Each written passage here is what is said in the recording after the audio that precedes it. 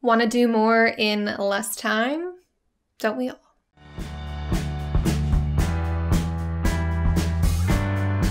Hi, fellow happy writers. My name is Vivien Reis, and I want to help you write, publish, and market your novel. Today, I'm going over 4 healthy habits that will allow you to have more productive days. These are tips that are physically or mentally healthy, and they're not your typical workout 3 times a week tips.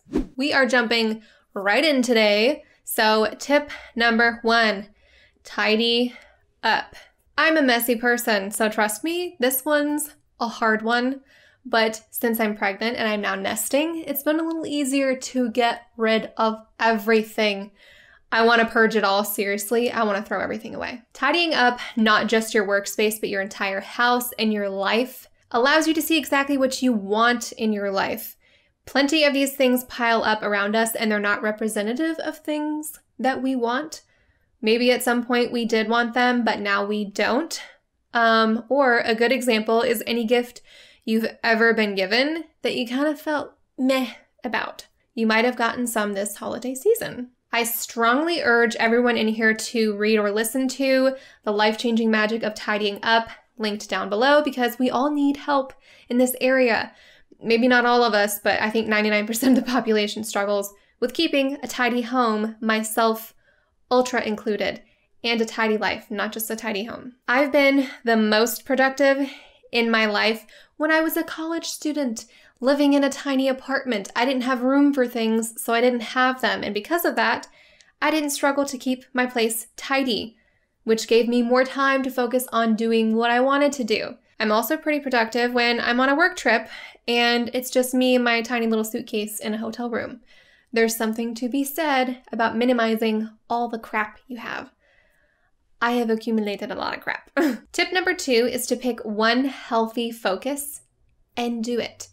I'm mentioning a lot of books here and I apologize for that, but if you've read The Power of Habit by Charles Duhigg, then you know where I'm going with this. If you want to be healthier, pick one thing, not a million, and start with that one thing. Why? Because you create a trickle-down effect to all the other parts in your life. This should be something that you can do frequently throughout the week, not multiple times a day, but maybe once a day, so that you can see the impact that it has in your life. For me, this was drinking a green smoothie every morning. Before I eat anything else, I drink a green smoothie. It wakes me up and immediately makes me feel good and accomplished that I've already got like half my veggies in before 7 a.m. Over time, habits like this can help you realize how good you feel when you eat your vegetables. It can make you maybe eat healthier dinners as a result, or take the time in the morning to journal while you're drinking your green smoothie so that you can enjoy it a little longer. Your energy may increase enough that you want to work out now, which will give you more energy, and the more energy you have, the more productive you'll be. So a small change can have a butterfly effect on the rest of your life. Start small and focus on something you know you're going to do frequently. It's a small win, and that effect will make it easier to make other healthy practices into a habit. Don't choose 50 things at once. Start with one thing. And read The Power of Habit. Just go ahead and add it to your TBR. This next one's kind of funny, my explanation of it. Anyway, tip number 3 is to get outside. There's something called earthing or grounding, if you haven't heard of it, and while it sounds hippy-dippy, it is. It makes you feel better. There's a bajillion studies on this topic, so do a good amount of Googling if you want to entertain yourself. But essentially, earthing means connecting to the earth, skin to skin, and helps bring down free radicals in your body by absorbing more free electrons from the earth. It's hippie. Just do it. See if you feel like a hippie. If you don't, just see if it makes you feel better, because I'm pretty sure that it will. Walk outside barefoot, sit in the grass and meditate, or read and do your homework or whatever. If anything, breathing air that hasn't been circulated inside for God knows how long will do wonders and make you feel better.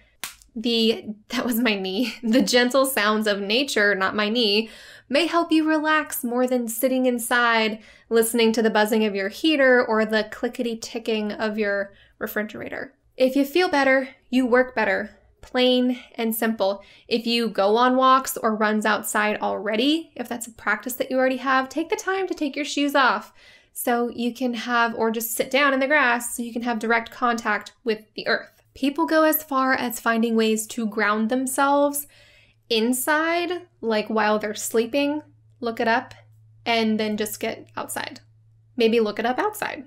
Number 4 is to be thankful. Don't ask me where that accent came from. This one is huge. Being thankful puts you in a positive mindset. A lot of us fall into a negative mindset during the hustle and bustle of the day. I tend to focus on the negatives of the life rather than the positives. And I think being thankful every day has helped me tremendously in not being a constant Daria. Why should you not want to be like Daria or like Eeyore? Because feeling good means doing good, and doing good means you'll feel good. I have no idea what I just said. I just said stuff. It's a lot easier to be creative when you're in a good mood. That's it. It's a lot more enjoyable. It'll reduce your daily stress, which will make you healthier, and in the long run, it'll make you more productive. See how I'm tying all these things in together? You don't have to go out and get a gratitude journal and sit by candlelight while you do this, while you sip some tea. Just thinking grateful thoughts is enough. You don't have to write them down. I write them down in an Evernote online. That's all. I don't do this, I do this. But you can just think them more frequently. When you wake up, think of one big thing that you're really thankful for. When you're in a bad mood, stop yourself and force yourself to be thankful. Trust me, I know how hard it is to quell that inner dragon when all you want to do is be angry for the rest of the day, but it'll change your mood, I promise you.